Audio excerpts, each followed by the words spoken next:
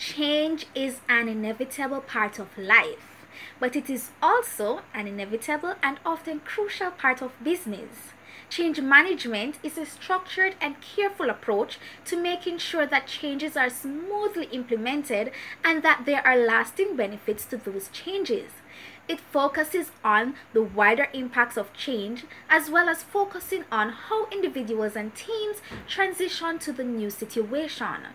Change management can tackle a simple process change or major changes in policy or strategy. The overall goal is to have a specific plan that everyone can understand, which helps change go more smoothly. While change is a normal part of business, unfortunately, more than 70% of change initiatives will fail. This is normally because the change management is not effective, which causes the company's transition to be rocky and expensive in terms of both time and resources. They can also result in lower employee morale and competent skill development.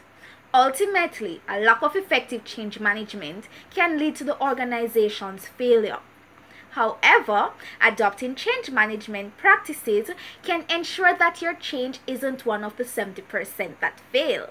There are some practices that can help ensure that changes in the organization will be positive and impactful.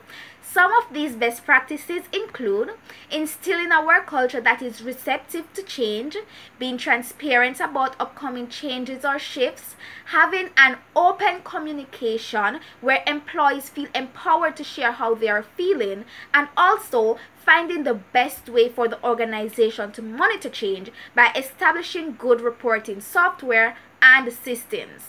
The ultimate goal of change management is to help change stick in the organization and create effective strategies for the ever-present need to adapt and adjust in business.